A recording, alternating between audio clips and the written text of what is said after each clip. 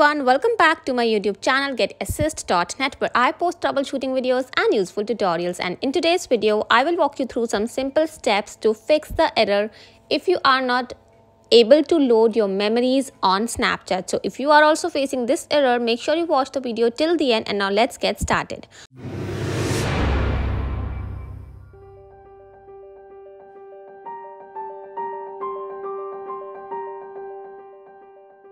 Alright, if in case on your Snapchat account your memories are not loading, the pictures are not loading, so what you need to do is simply first of all you need to open the Snapchat app and then tap on a profile icon given at the top left.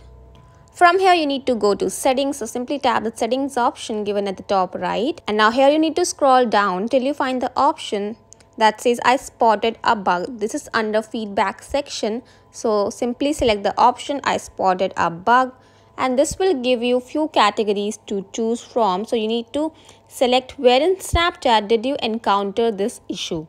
So you need to select memories, and moving further here you need to select a topic, what kind of issue you are facing with memories. Here you will get the option memories not loading. You simply need to select that.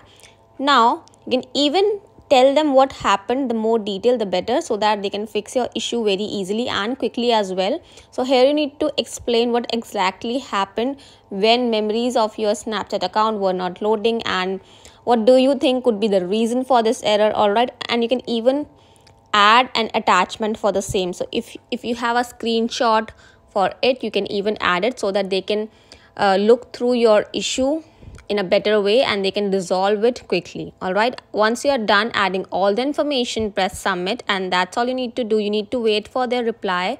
So keep checking your email address and hopefully you will find a solution.